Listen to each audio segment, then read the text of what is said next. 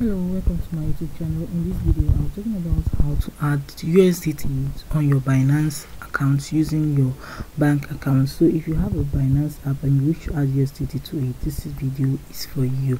So what you have to do is to open your Binance app this way. This is the interface of my Binance app. You can type directly from here, add phone. There are two methods of adding phone, or you can come to your portfolio, tap on it and tap on add phone. So any of them, the options there are still same.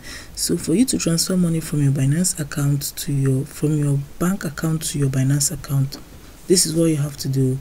Tap on buy with USDT. Don't tap on deposit crypto, because deposit crypto works with other exchange, but this bank buy with USDT works directly with your bank details. So just tap on it. So enter the amount of USDT that you wish to send to your Binance app. Now you can enter tap on the card.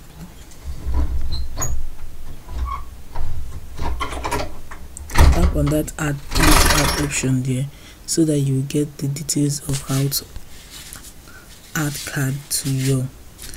Okay, now you can enter the card details, your MasterCard details or your Visa card details, Visa card details, so that you'll be able to allow the transaction take place. You're going to verify your identity so that the transaction will take place, and immediately after the transaction takes place, the money will be transferred to the USDT will be transferred to your Binance app. So guys, I hope this video was helpful.